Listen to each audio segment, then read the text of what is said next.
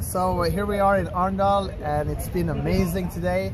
We just been sending out the team here, and we're probably like, I think we're about 12, 13 people walking outside, loving people, and we've just been hearing testimonies of people being filled up with the power of God, with the love of God, and we've seen people healed today, and it's been amazing. We had so much fun.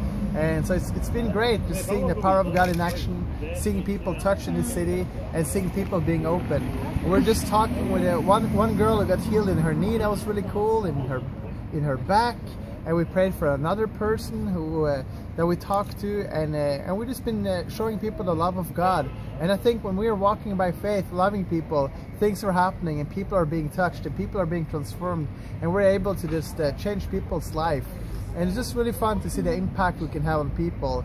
Just right now, actually behind me, we prayed for this woman. We just walked up to her, and Josefina said, "Hey, we're just out here walking and healing people. Do you guys need prayer for anything?" And they're like, "Well, this is awkward, I don't know." And then she said that she wanted to pray for anxiety and stuff like that, and we just prayed for her.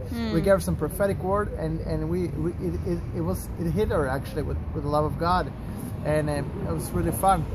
And I took some more risk, and I said something, and it was just fun to see, like, we were able to release the love of God upon her. And those stuff were happening on a Friday night, so it's good times. Good times, yeah. Come on. Yeah. Whoa, glory. Yeah, glory.